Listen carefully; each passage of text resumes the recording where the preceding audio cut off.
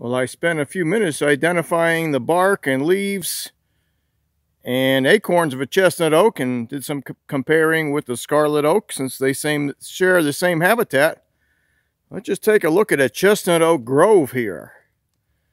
I'm on the top of the same ridge that I was filming a few minutes ago, and this is probably an area that is prone to brush fires, and the chestnut oak is dominant here.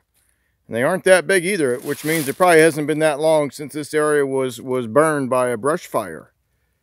This one here is maybe 8-10 inches in diameter, but again has the huge furrows. Those are 2 to 3 inches deep on this size tree, and the bigger trees have even deeper furrows. But there's one chestnut oak, 2 and 3 right there, and then several in the background, and one over here. Again with the deep furrows. And this whole ridge top is covered in them. We got one here that's not too big yet, and the one right behind it. So when they really get established, they can be the dominant oak tree on these really dry ridge tops. The plants you'll often find growing in the same habitat is this greenbrier.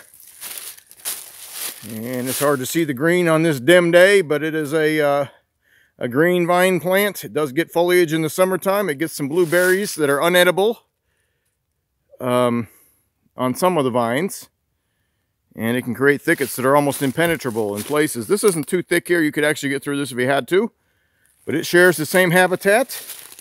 And I got chestnut leaves, oak leaves all over the ground here.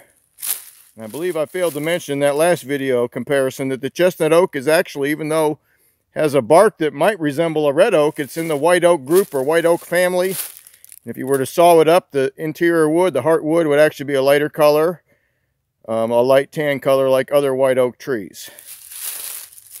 And they can get quite large, and it could be harvested for timber. So here's our leaves. Kind of a mottled look here. And another plant I'm going to comment on because it's, you know, there's always something coming and going in these forests. If this land is not burned in the near future, the next few generations, this may actually become the dominant tree here. But most of these red maples here are just getting established, but they're taking over. And I don't see any chestnut oak trees coming in. They're all getting older, and the red maple, in the wintertime, I can tell by the hue. Boy, it's a little dim today, but there's a red bud. Let's see if it'll come into focus here on this branch. And if we can get it to come into focus, there's a little better. You can see the red hue on the bud. The deer like to munch on those in the wintertime. So the bark is a gray color like a sugar maple. I really couldn't tell them apart, except the sugar maple doesn't have that red hue.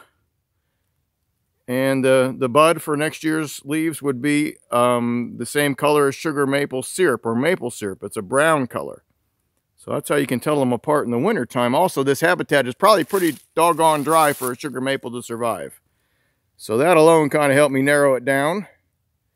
But red maples can grow in swamp forests, and they can grow on these mountaintops, and they can grow just about anywhere. They are not specialists. They're very good at fitting in wherever there's a place for them to fit in.